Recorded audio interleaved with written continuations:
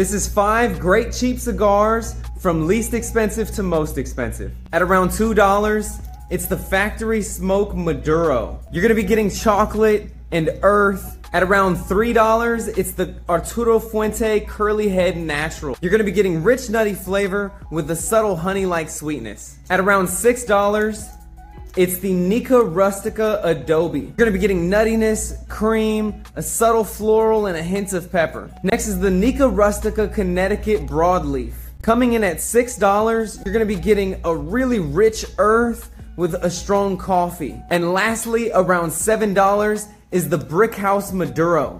You're gonna be getting a sweet milk chocolate with a rich earth.